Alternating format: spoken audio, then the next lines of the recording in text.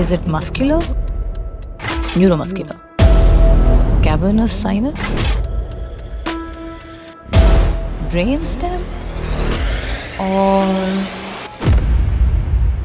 could this be supranuclear? See, it's bilateral, symmetrical, and patient has no diplopia. Enter the world of neuro-ophthalmology, where eye movements are wild, optic nerves are shy, and MRIs love to play hide and seek. So whether you are a resident, a practicing ophthalmologist, neurologist, or just someone who panics every time they hear disc edema or third nerve palsy,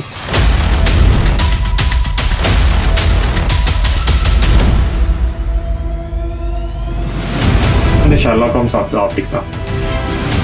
The Indiana Jones of ocular motility. And the Nancy Drew of brain-eye coordination.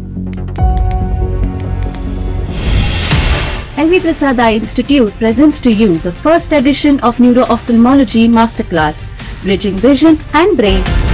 Didactic lectures, case-based learning, international grand rounds, keynote lectures, and many more. So, Let's learn, analyze, Conquer see you all there at the Neuro-Ophthalmology Masterclass.